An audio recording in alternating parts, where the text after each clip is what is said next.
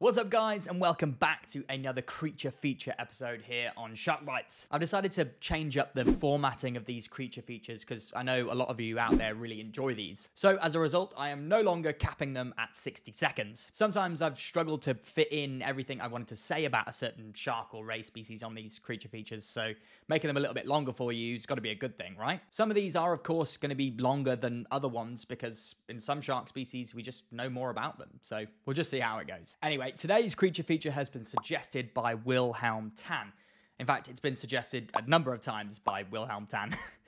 And the shark that he's chosen is the northern river shark, so let's get stuck right in and check it out. The northern river shark, aka Glyphis garicki, is a medium-sized shark belonging to the carcharinid family, reaching sizes somewhere between 2 and 3 meters. It lives in the waters around Southeast Asia and Western Australia, and when I say waters, as you might have guessed by its name, this shark lives in rivers and estuaries. There actually aren't many shark species that are true freshwater species, with the Glyphis genus containing 4 known river sharks. Bull sharks are of course the only other known shark that can truly live in fresh water, alongside these river sharks. The northern river shark is thought to be one of the rarest shark species in the world, having originally been discovered in Australia in 1986. There have only ever been 36 specimens recorded in the country since. This shark has extremely small eyes relative to its size, and it's thought they're not really used that much in hunting. Instead, they have an unusually dense concentration of ampullae of Lorenzi on their snout, which helps them detect the electrical impulses of their prey. There have been so few documentations of this shark that scientists don't really know that much about it. In one study, it was even shown that a number of the river sharks that were recorded had fused vertebrae, which was thought to be caused by inbreeding because the population is so small. What we do know about this shark, though, is that it's incredibly threatened. Scientists believe that habitat degradation is one of the major factors contributing to this decline because this species lives relatively close to shore and therefore relatively close to human interference. Alongside this, commercial and illegal gillnet fisheries threaten river sharks as they're often accidentally caught as bycatch. So there you go guys, that's as much as I can tell you about the northern river shark, a pretty rare and elusive shark species. Hopefully as time moves on we start to learn a little bit more about these sharks, but for now a lot of their life histories remain a complete mystery. So this is the bit where I usually ask you to suggest some sharks and rays for me to do creature features on, but I now have a list of over 27 different sharks and rays that I've got to do. I suppose if you've suggested one before, then suggest it again like Wilhelm did, and it's probably going to stick in my mind a little bit more. So what do you think about northern river sharks? Have you ever heard of them before? Have you got some awesome facts about them that I haven't mentioned today? I want to hear all your thoughts in the comments below.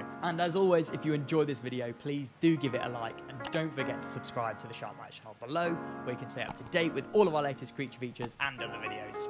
Until then, see you next time.